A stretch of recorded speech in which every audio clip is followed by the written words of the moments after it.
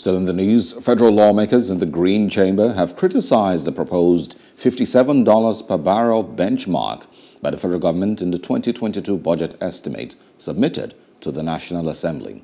The lawmakers made this observation while debating the general principles of the estimate submitted by the President to both chambers for consideration and approval.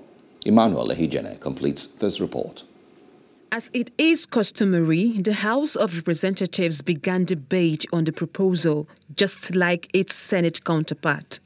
The lawmakers took turn to praise aspects considered on point with current economic realities, but however took a swipe at the aspects they are not comfortable with. Leading the debate is the Leader of the House, Honorable Al-Hassan Doguwa. The issue of agriculture, which is one of the major and key cardinal principles of this administration, Mr. Speaker, has also taken chunks of these resources to be invested in the 2022 Appropriation Bill. As usual, Mr. Speaker, I would like to urge my honorable members, distinguished ladies and gentlemen, who do reserve the single right, only right, to pass this budget. But because what we have on the floor of the House is just a recommendation, what do you call it? It's an estimate. The line of the debate was supported by some lawmakers whose only concern was the benchmark of $57 benchmark adopted by the presidency. The benchmark of $57 per barrel, if you look at the world market today, is above $80. So I think this is a bit low.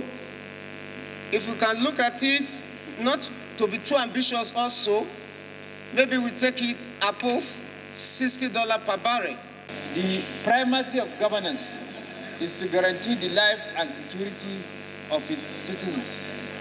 And any government that fails or neglects to do that primary function has lost its mandate to the people.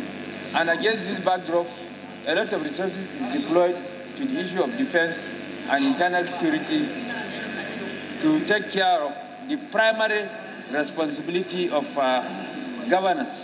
Some lawmakers were not totally in agreement with certain aspects of the budget proposal.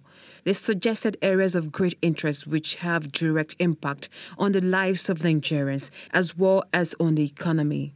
But let me say that power has been privatized. The only aspect that is not privatized is the transmission. So we should now look at how to strengthen this transmission sector of the economy so that when power is generated, that transmission should be able to evacuate it for the betterment of our people so that there can be stable electricity. One of them, Mr. Speaker, is the provision of about $50 billion for hazard allowance for medical personnel, Mr. Speaker. The Speaker will recall that as part of the issues that led the medical personnel to go on strike is the hazard allowance, which were not paid.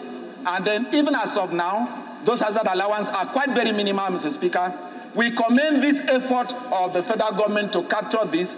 I believe that this will stem the tide of industrial action in the health sector in 2022. Other areas the lawmakers want the government to give attention to are education, infrastructure, security, and also the need to hold revenue-generating MDAs accountable.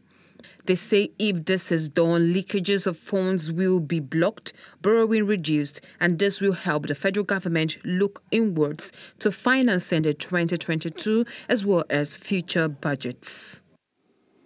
Hello, hope you enjoyed the news. Please do subscribe to our YouTube channel and don't forget to hit the notification button so you get notified about fresh news updates.